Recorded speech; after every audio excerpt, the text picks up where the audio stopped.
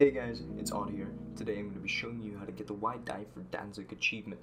So the prerequisites for the achievement is to have Danzig as Germany and not be at war with France or never have even been at war with them. Secondly, having France be fashion ideology. So your first step after you load in as Germany in 1946 will be to build up a spy agency. You will put on your first spy into France, building an intel network.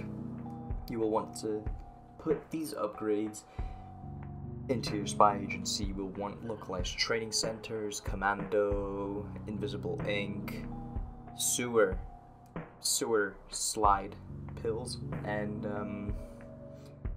the rest you can pick for yourself. You can pick the fifth upgrade to be whatever you like. After you've done that, you want to spend your first 50 political power on justifying on Poland. After you've taken Poland, you should be able to just take Danzig. Make sure you liberate Belarus and Ukraine, because those are the eastern parts of Poland which the Soviets want. You can puppet the rest of Poland. If Soviet Union gives you any trouble because of it, you can just annex Poland by giving them convoys, and everything else should be easy peasy, because what you're going to be doing is you will be just sitting and looking at your spy network. You'll also be wanting to be getting more allies, and because you started war with Poland, you bypass the Rhineland focus. So yeah, you don't do any achievement besides the Rhineland besides the autarky and the 4-year plan. So after you've done all that, it should be all easy peasy.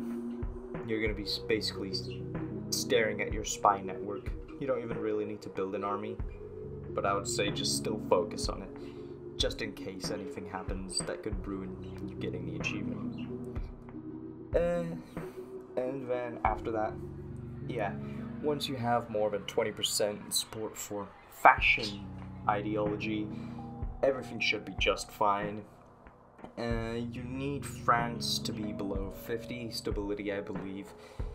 Now you can do this by waiting for France to go to war with Italy, or you can do this by using the propaganda mission. And anyway, yeah, what you're going to be doing for most of the years is you'll be doing propaganda missions to lower their stability, and secondly is boost ideology. Just be aware that you still have one person at least building the intel network, because it increases the efficiency of those two missions. And you also need 70% intel network built, because that is how much you need to orchestrate the coup. And that should be everything.